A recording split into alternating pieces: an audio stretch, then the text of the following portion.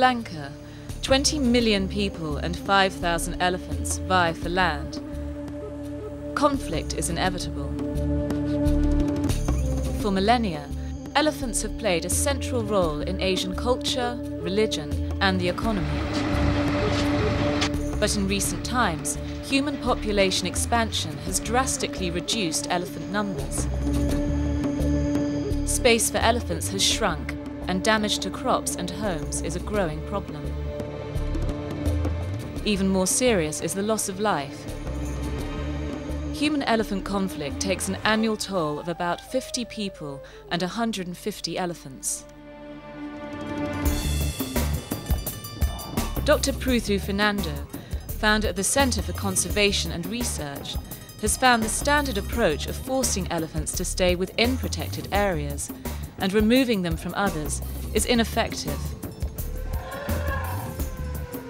Elephants know no borders and return to the mosaic of regenerating forest and open areas typical of seasonal agriculture at the park borders. Pruthu has demonstrated scientifically for the first time that Sri Lanka's elephant population cannot survive in protected areas alone. Working with local communities and other stakeholders, Pruthu is developing new approaches.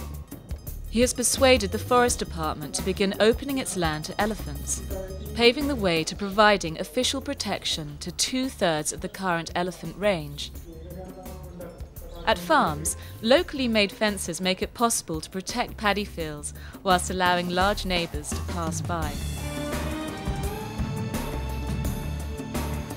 Pruthu's new approach does more than reduce conflict. He's changing the way policymakers think and encouraging a change in attitude to conservation, not just within protected areas, but across Sri Lanka's landscape.